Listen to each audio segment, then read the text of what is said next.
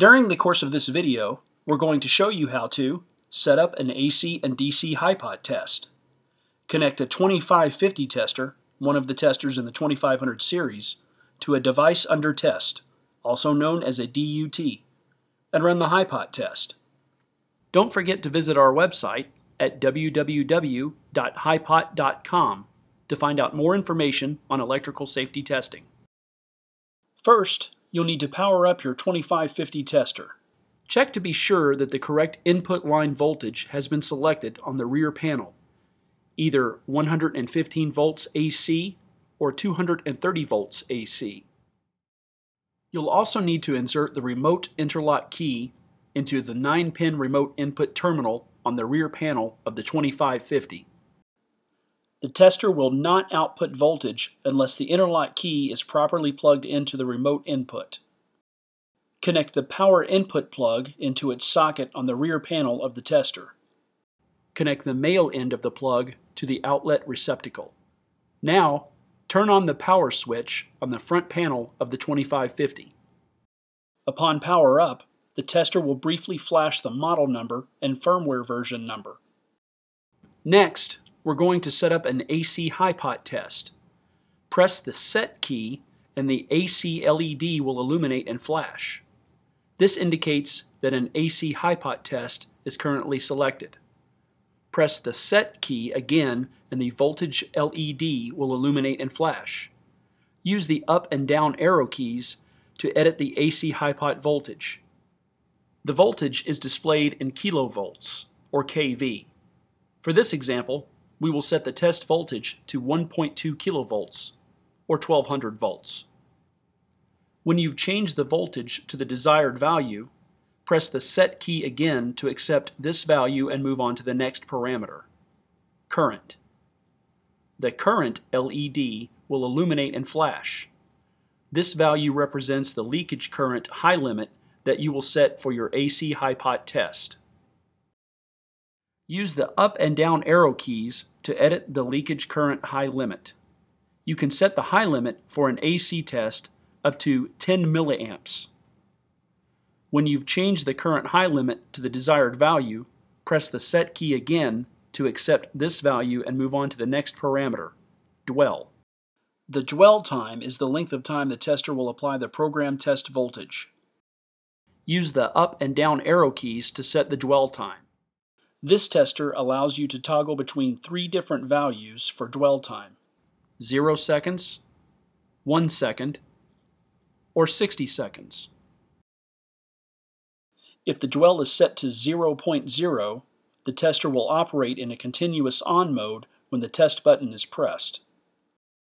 It will stop when the DUT goes into failure or the manual reset button is pressed. If the dwell is set to 1, the tester will test for 1 second when the test button is pressed.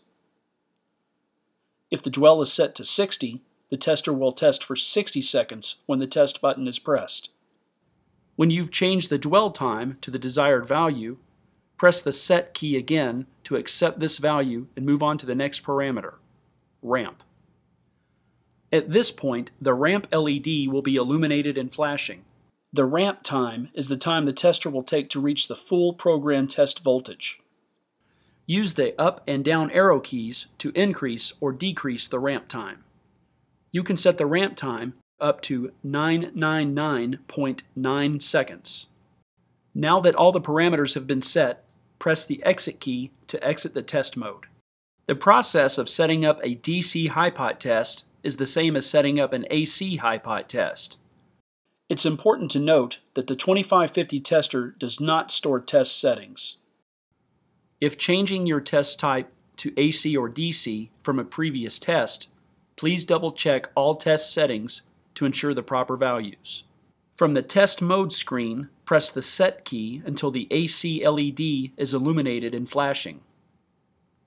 Then, press the up or down arrow key to change from AC to DC mode. Once DC has been selected, simply press Set again and edit the remaining parameter, just as with the AC Hipot test. Finally, we're going to show you how to connect the 2550 to a DUT and run the test we have set up. To connect the 2550 to the DUT, you're going to need the following accessories: the high voltage lead, the return clip lead. You can also use an optional universal style adapter box instead of the clip leads. First, plug the sheathed black connector of the return lead to the return terminal of the 2550 tester. Now, connect the high voltage lead by plugging the white Alden style connector into the HV terminal on the 2550. Once all of these connections have been made, you can now connect your DUT. To connect to the DUT using the clip leads, clip the high voltage lead to the mains conductors of the DUT. In this case, we're shorting the line and neutral wires, which are the black and white wires, to the high voltage lead. Next, connect the return lead to the chassis of the DUT. This allows for a return path for the leakage current so the tester can measure leakage through the insulation of the DUT. If you're using the universal style adapter box instead of the clip leads, connect the adapter box to the return and HV terminals of the 2550. To connect the DUT, simply plug the DUT's 3-prong cord into the universal adapter box. Close the DUT enclosure door, stand back and push the test button to run your test sequence. You can also view the voltage, leakage current value, and dwell timer during the Hipot test. Simply press the exit key while the test is running.